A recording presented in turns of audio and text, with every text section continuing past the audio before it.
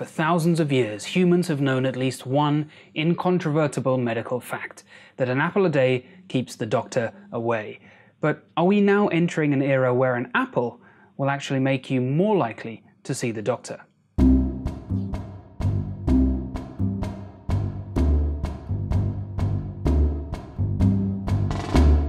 Apple made a big announcement recently that the latest iWatch has got built-in heart rhythm monitoring. This goes one step beyond the heart rate trackers that we've had for a few years' time and can actually record an ECG or an EKG, depending on where in the world you are, and detect an abnormal heart rhythm. From the sensational press coverage, you would think that this would be saving more lives than penicillin. Is this true? I'm a practicing cardiologist, a heart doctor. I'm also a big fan of tech. And the reason I'm laying my cards on the table up front is because if I come across slightly negative in this video, it's not because I'm not a fan of the technology. In fact, I think it's very clever, but there are some considerable implications. In this video, I hope to set the record straight, to give you a detailed, scientific and unbiased cardiologist's look at Apple's claims, its possible effects, and perhaps a glimpse into the future. Firstly, an apology. This video is a few weeks late. I did want to get it out sooner, but I was doing something very unusual for me.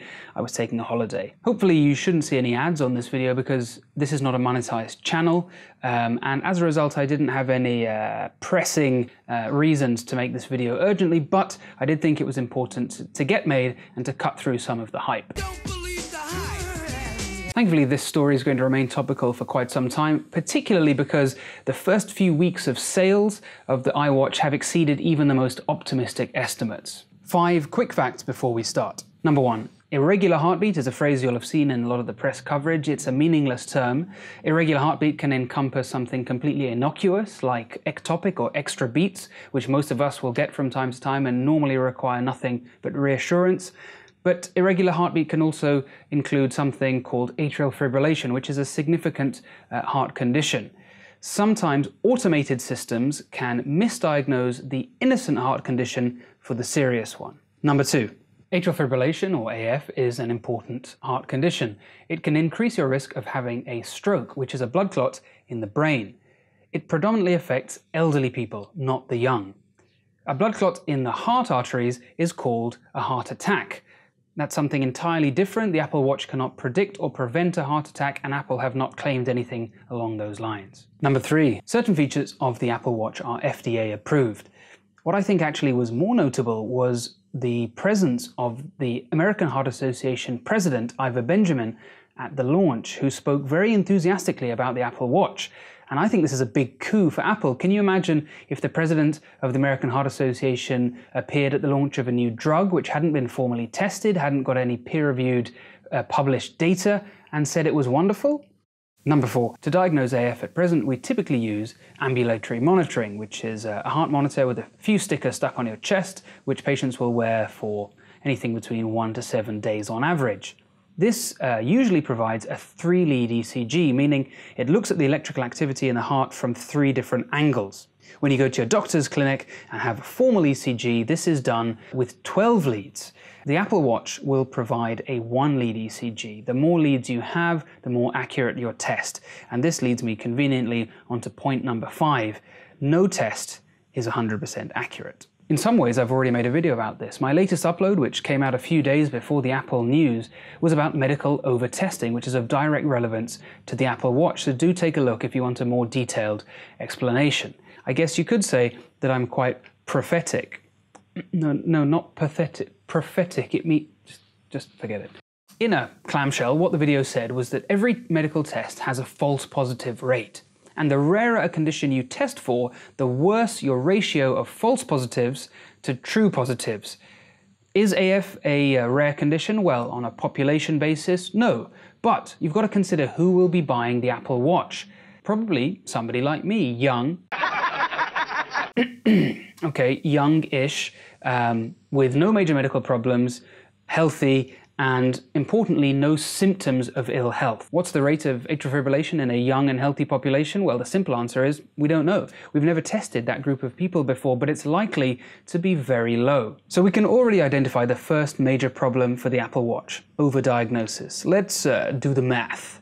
using Apple's own figures. Apple, in partnership with Stanford, have sent 2 trials to the FDA, and I have to say the data are not transparent, there are a lot of unanswered questions, and the data are not peer-reviewed. Neither Stanford nor Apple seem ready to publish any more information despite requests from outlets like Stat and Quartz. The larger of these trials had 588 patients and the smaller had 226. Now when you're studying something like atrial fibrillation, these are pretty small sample sizes. 10% of Apple Watch ECGs were uninterpretable. That's quite a lot. As a comparison, there's a company called AliveCore who also make a device that detects atrial fibrillation which you use in conjunction with your iPhone.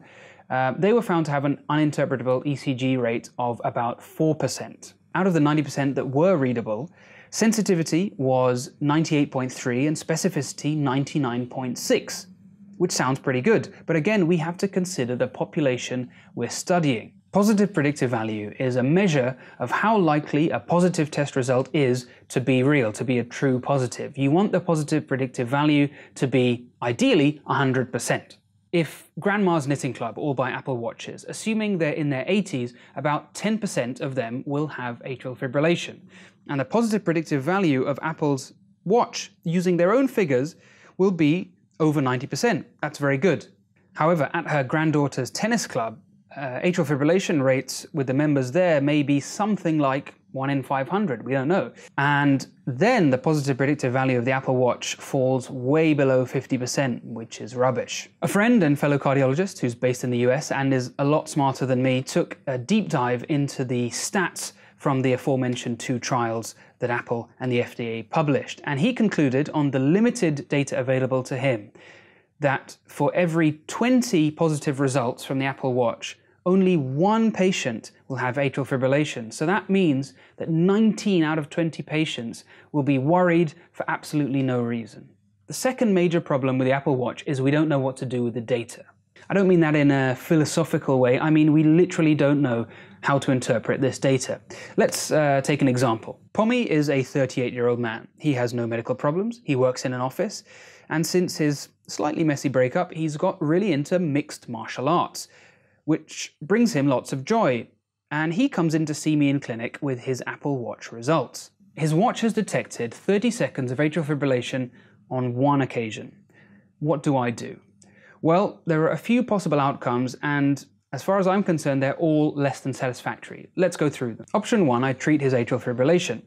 Now, treatment for AF isn't completely harmless. How do you reduce the chance of someone having a blood clot? Well, you give them an anti-clotting agent. I was in the rainforests of Borneo last week and I found this, a leech. Leeches synthesize a compound called hiridin, which is a direct thrombin antagonist, the exact same group of drugs as one of the most commonly given medications for AF. Anticoagulants like this make you bleed much more than normal. You know, I realized my holiday wasn't really relevant there at all, was it? It seemed like a good link, but I think it just sounds like I'm trying to show off about my holiday. Which I was, but it's my channel, so tough luck. So I put Pommy on anti-clotting medication.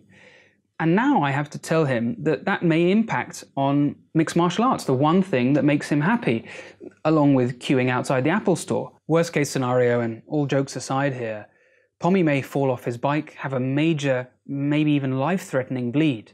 Will an Apple Watch ECG stand up in court in a medical malpractice case as evidence? Option 2, I decide not to treat his AF.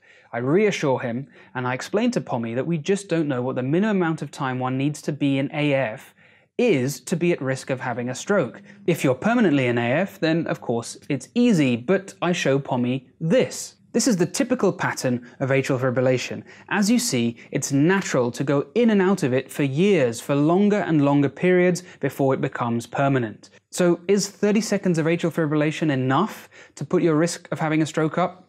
Nobody knows the answer to that. What we do know is that a young, healthy, fit man like Pommy is the kind of person who will derive the least benefit from treatment for atrial fibrillation in comparison to, say, a 78-year-old man who has diabetes, high blood pressure, risk factors for stroke, and atrial fibrillation. If I start that patient on anticoagulation, I can make a big difference to his risk profile of having a stroke. Pommy, I'm not so sure. So Pommy agrees to having no treatment. He goes home.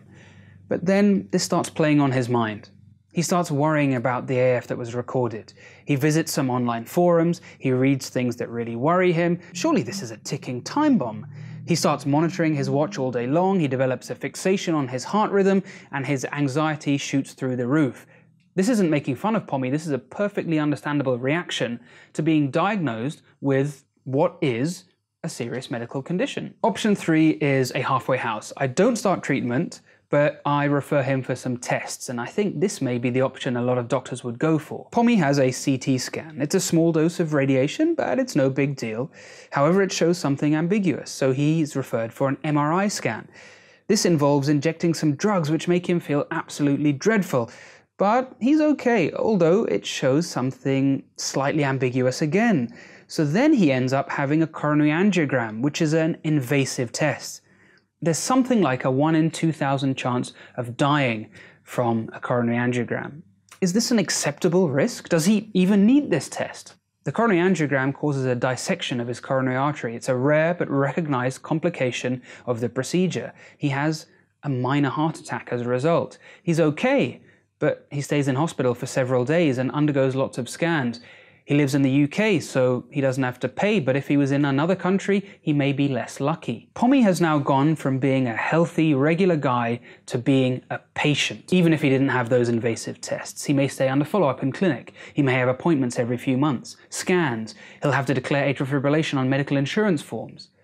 I've got a big problem with medicalizing everyday life. Patients are all people, but most people are not patients, and they don't need to be. I'd rather just let Pommy live his life. It may seem like common sense to monitor heart rhythm. Why would you not want to find out about atrial fibrillation? Well, as I hope I've shown, it's really not that straightforward. And one point that's very important and worth emphasizing is that in the entire collection range of medical literature published to date, we have no evidence that monitoring asymptomatic patients for atrial fibrillation actually translates into clinical benefit.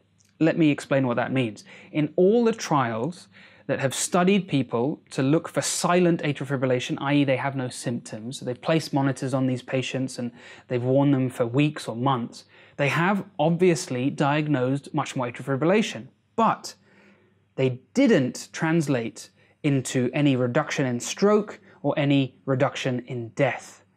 So when people say the Apple Watch is going to save lives, to me, that's hyperbole. Let me balance things out by highlighting some positives. This is a public health experiment, the scale of which we have never seen before. The information that we could glean from this could completely change the way we think about all kinds of heart disease. Some of those unanswered questions I was mentioning before, the rate of atrial fibrillation in young patients, we may be able to find that out. Do we have the capability to deal with all this information? Simple answer, no, not yet, but we're living in the era of big data, and I believe more data are always useful.